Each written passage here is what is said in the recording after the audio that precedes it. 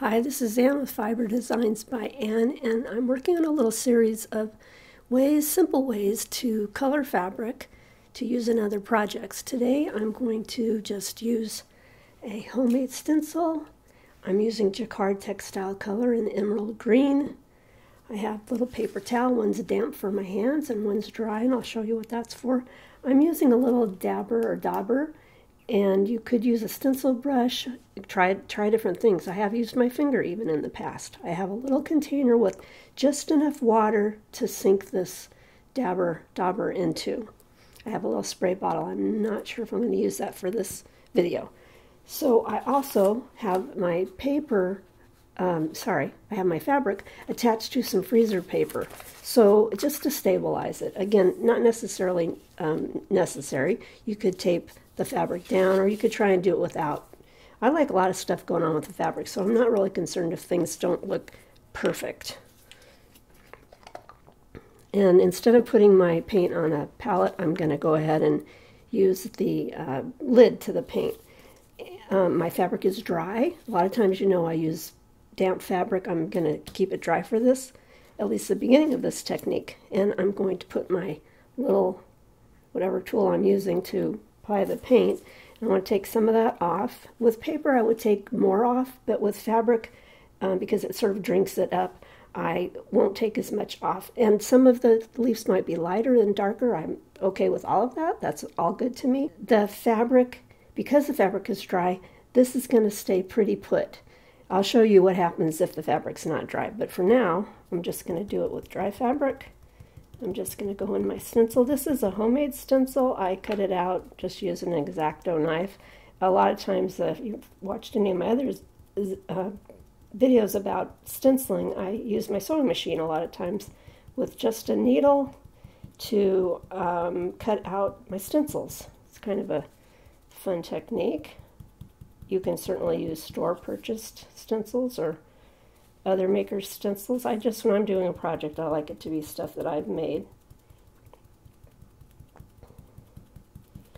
So you can see some are heavy on the paint, some are lighter on the paint. For this technique, it doesn't matter. It's all up to the maker. And it's pretty quick. I'm just doing a little sample, of course, so it's going to be very quick, but even if you're doing a bigger piece, you just get yourself all set up and just go for it, and it can be pretty quick project.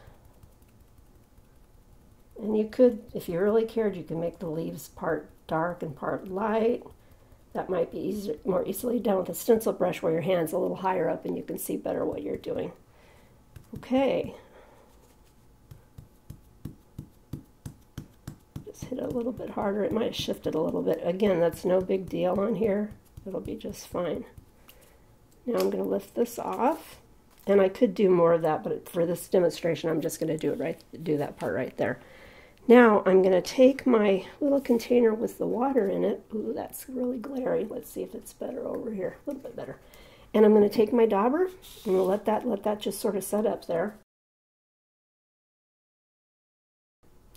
I'm making the water colored like the leaves. And now, there's two ways you can do this. You can spritz this. These may move a little, but not much probably, because at this point they're pretty dry to the touch. But I'm going to leave it dry, and if you leave it dry, you can watch what happens. I'm going to color this entire paper green, so I'm making a tone on tone more or less. It's a little lighter tone, obviously. And if I put this color on, those may stay circles when I add more water, colored water. Shows a little ring. You can get a lot of different neat effects, or you can just keep going with the straight across if you don't want to have another design underneath there. But I love that that's happening. And so you can see, if I rub really hard on the ones that have heavier paint, you can see that it's moving the paint. And it's all good as far as I'm concerned. Now I will show you one other, so my fabric is all wet.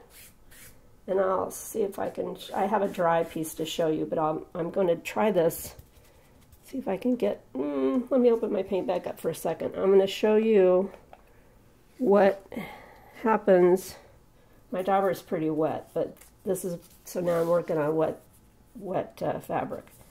And if that's probably way too much paint, but, so I'm working on wet fabric as opposed to when I started with the dry fabric. And it blooms a little, it bleeds out a little bit, it makes it softer. That's a good technique. If you want, you could start with the whole fabric wet and just get it to do that mushing kind of, and I'll show you on this piece that's done. You can probably tell by looking at this now that you've learned how to do that, that some of these were done, of course, on dry fabric, the ones that have a really distinct, strong outline and design, and then these were done on the fabric that was wet, and see, they get soft and mush. In any case, you have fabric, tone-on-tone fabric, and it's great for use in other projects. So this was just one short way, and in the series I'll have more coming up to show you some different ways to color fabric to use in all kinds of different art projects. So I hope you liked this project and you'll give it a try, and if you do, I'd love to hear about it. Until next time, this has been Anne. Thanks a lot for watching.